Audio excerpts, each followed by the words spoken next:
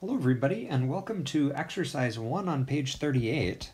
In this video we're going to be just working through part A of this exercise just so you can kind of see what it's asking, and then I'm going to ask you to work through parts B and C of this exercise. Alright, so let's read this together, see what they're asking us here. They'd like us to find the order and the inverse of each of these elements, each of these permutations in S10. Okay, so in part A, notice that we're given this permutation, and the thing that you might notice about it is that it's a product of cycles, and those cycles are disjoint. Okay. Let's say it this way, a product of disjoint cycles.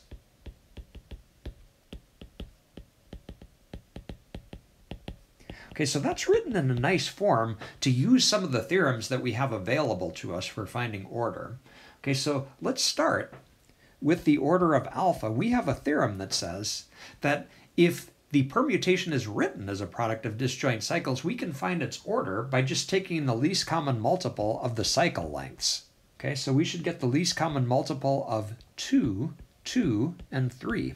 Okay, since those are the lengths of the three cycles.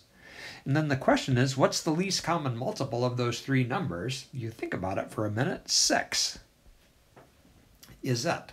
So the order of that permutation should be 6. We would have to compose it with itself that many times, basically, okay, to get back to the identity. All right, what about the inverse?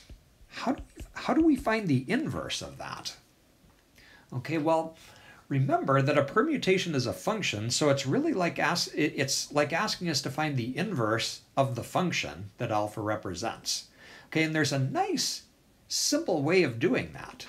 You can always find the inverse of a permutation by just reversing the order of the elements in your cycle. So for example, we start with a cycle that looks like 5, 3. We're just going to flip that. And then 2, 4, we're going to flip that. Okay, and then 1, 6, 7, we're going to flip that and write 7, 6, 1. Just write the elements in the opposite order. By doing that, you are guaranteeing that you're going to get the inverse function. Okay, and that would be an okay answer. I just want to point out again, multiple representations are possible. Okay, so you could write this in different forms. So 3, 5, maybe you prefer to start with the smallest number in your cycle. Okay, 4, 2. So that's equivalent to 2, 4, because after all, that cycle just flips 2 and 4 around. Doesn't matter which of those two numbers we start with. Okay, and if we wanted to, we could write 7, 6, 1, starting with 1, since that's the smallest number, and then the order that we would get is 1, 7, 6. Okay, to match the order that we have there. Okay, and I want to emphasize that either of those two answers are possible, they're both equivalent, they're both correct.